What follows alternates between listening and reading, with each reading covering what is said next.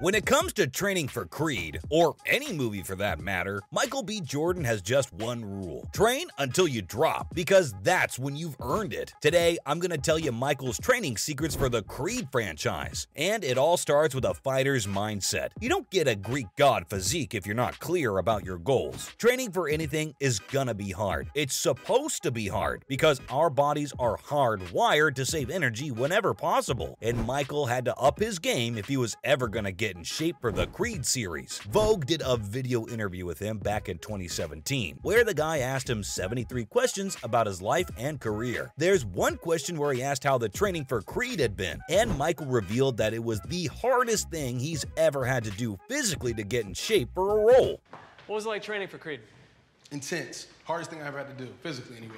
If you're into fitness as much as I am, then you'll understand exactly what he meant when he said that. It takes years of discipline, hard work, and hitting the gym 4 to 6 times a week to get a physique worthy of an Instagram post. And some days you're so drained that you think, oh, it's okay to take a day off. I'll just go tomorrow. I'll skip a day in my workout regime. But then you still get up and hit the gym, because that's the fighter's mindset. That's what kept Michael going too. His dad used to tell him that you have to be serious about something, even if it's something as simple as getting up early in the morning. And that's the belief that keeps him on his toes. That's what keeps him training hard day after day, week after week, until it's time to film the scenes for the movie. Because once you've got the mindset, it's time to put in the work. Michael had his work cut out for him in the first movie. This was back in like mid-2013, when he first found out that he was going to be playing Adonis in the Rocky spin-off. I can't imagine how intimidating it must have been to shoulder that kind of responsibility. He's not only had to play the part of a conditioned boxer, he also had to live up to everyone's expectations and even exceed them. And he did. The moment he showed off his bulging biceps and delts, everyone knew that he'd do the role justice. But training for the first Creed movie was a lot different from training for the second and third. For one thing, he hired celebrity trainer Corey Calliot. The pair met on the set of Fantastic Four back in 2014 and immediately hit it off. So if you're wondering who helped sculpt the actor's physique into a Greek statue, it's that guy. And he's no joke. He was a bodybuilder for years and knows the kind of discipline and work ethic it takes to put on several pounds of lean muscle. And so for the first movie, Michael actually started training a year and a half before filming even started. And it was tough. You know, I knew about this project about two and a half, 3 years ago, so I started training about a year and a half out from actually.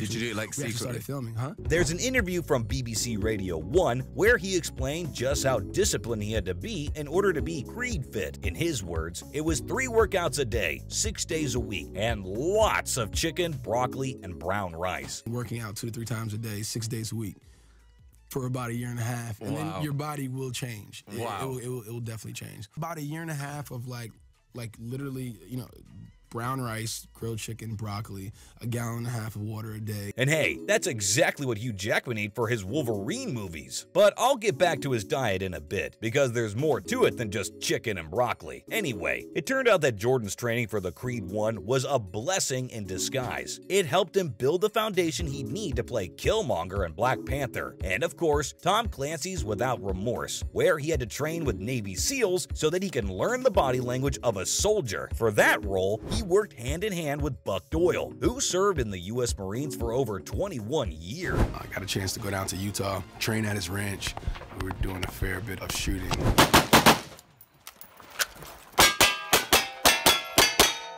Buck Doyle, he's become like a big brother to me. He served in the Marines, like my father.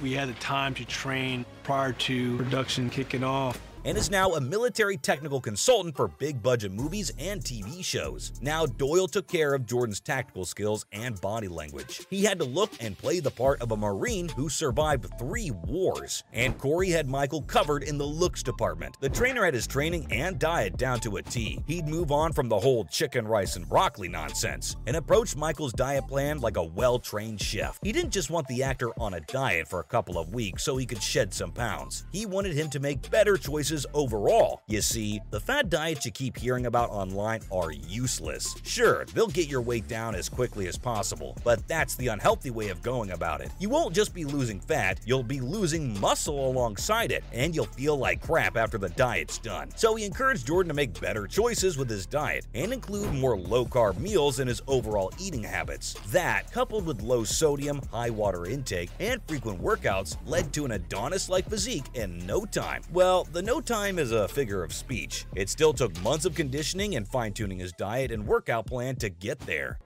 Rocky's taking some family time, but Duke's got me.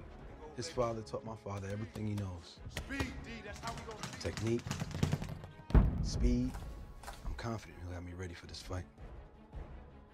Now, as for the Creed workouts themselves, they're pretty basic when you break them down. Jordan focused on 3 things: cardio and conditioning, weight training, and boxing training. The first one's simple. He wakes up every day and does 30 minutes to an hour of fasted cardio, which also helps with his conditioning. I know that cardio isn't a fun time for most people, mainly because it sucks and you want to die. But it isn't that bad. You just have to find something that feels good to you. Personally, I do jump rope for 30 minutes at the end of my workouts. I love syncing my movements with the beats of the songs I'm listening to. And Jordan prefers swimming because it's a full-body workout, helps with his past injuries, and is just a great way to burn a lot of calories quickly. Or you could do what Henry Cavill does, wink wink. Anyway, next is weight training, and that's where Jordan prefers circuits. So pick 3 or more exercises of your choice and do them one by one for a set number of rounds. What Jordan does is a 10-to-1 circuit, which is where he'll do 10 reps with all the exercises, rest, then repeat the circuit with 9 reps, then 8, all the way to 1. And trust me, I've tried this, and you'll be dying for breath by the end. Oh, and there aren't any specific exercises you need to pick either. Do what you like. Push-ups, chin-ups, squats, rows, any number of exercises. For Jordan, it's bicep curls, shoulder presses, rows, medicine ball slams, and finally, battle ropes. Those last 2 are great for overall conditioning, especially the battle ropes. And finally, he'll hit the boxing ring around mid-afternoon or early evening for some one-on-one sparring sessions. And hey, if you're doing all this hard work 6 days a week, you deserve a break, right? Of course you do. Remember, training and working out doesn't have to be agony 24/7. Your body needs rest. It needs fuel. And sometimes it just needs a burger.